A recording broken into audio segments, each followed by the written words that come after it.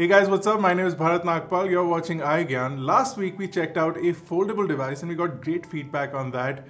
And this week we are back with yet another prototype, but this time around it's the Vivo Apex.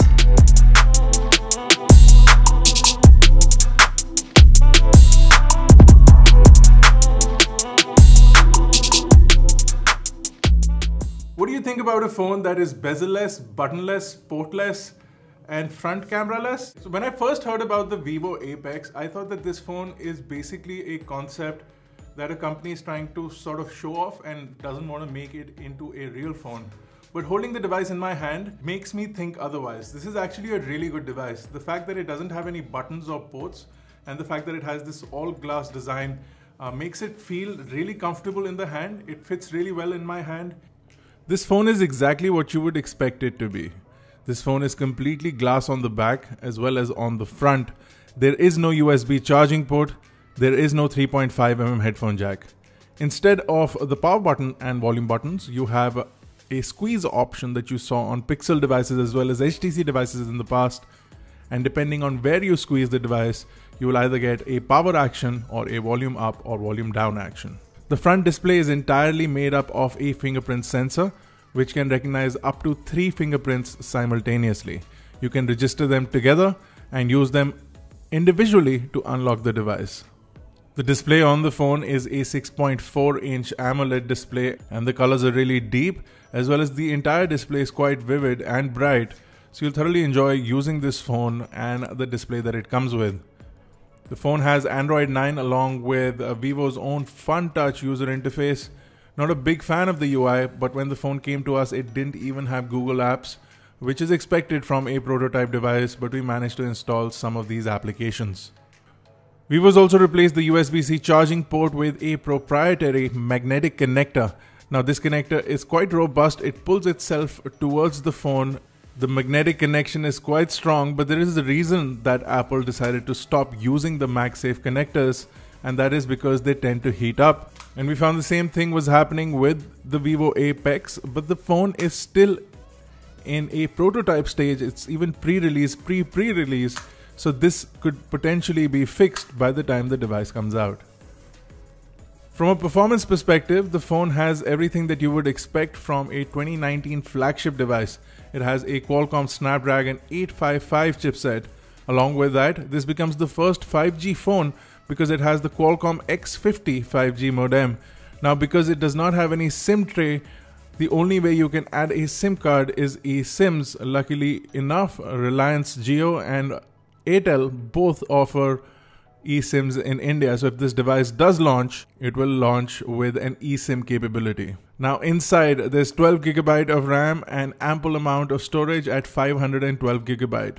Running games, if you're planning on playing PUBG on this, you can run it on extreme graphics without any problem. Running benchmarks also gave us a promising result, crossing 3 lakhs on the Antutu benchmark. But like I said, this is still a prototype and too early to tell what the final performance of the phone will be. Now for cameras on the back, there is a 12 megapixel camera, which is the normal camera, along with a 13 megapixel ultra wide camera. Now the camera app was very basic and there were literally no settings or options except for the camera shutter button. In the prototype of the Vivo Apex, there is no front-facing camera, but in the final phone, there might be a front-facing camera, possibly in the form of a pop-up or a in-display cutout. But at the moment, the Vivo Apex does not have a front-facing camera. So it has a lot of cool features that make this device really interesting. The first thing that I think is really cool about it is the fact that now we finally have a full display fingerprint sensor on the front. What's also even more cooler about this is that you can register 2 to 3 fingerprints at the same time. So if you're lazy, you can just register both your thumbs on the phone at the same time. So all you need to do is hold both your thumbs on the Vivo Apex and you basically get dual registrations, or you can have your 2 index fingers, and it works really well. It would have been really cool, and initially we thought that that's what's going to happen, is that you need 2 fingers to unlock the device, but that is not the case right now. Maybe it could be implemented since it's only a software thing. If it takes 2 inputs, it could possibly take 2 inputs to unlock the device. That would be really cool. Another cool thing that we like about the phone is the fact that the front of the phone and the back of the phone, both glasses, are speakers. So the front acts as your earpiece, whereas the whole back of the phone turns into a speaker. So if you're playing a game, you can really feel the game in your hands. And if you put the phone on the table while watching a video, the whole table converts into a speaker. It's a really cool concept. And I can't really demonstrate it on the camera, but it sounds amazing. And it is really cool and interesting to see that something like this is already available today. So that was a quick hands-on, our first impressions of the Vivo Apex. What do you guys think? I'm not too sure about the charging mechanism. I wish they'd put in wireless charging, which this phone presently, the one that we have, does not have. Maybe the final version will have wireless charging, we are not too sure.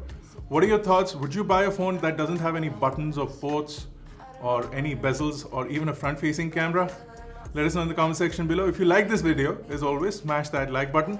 If you're not already a part of Team iGyaan for some reason, go ahead and smash that subscribe button along with the bell notification icon to get notified each time we upload a new video. This has been Bharat Nagpal. Thank you guys for watching. I will see you in the next one.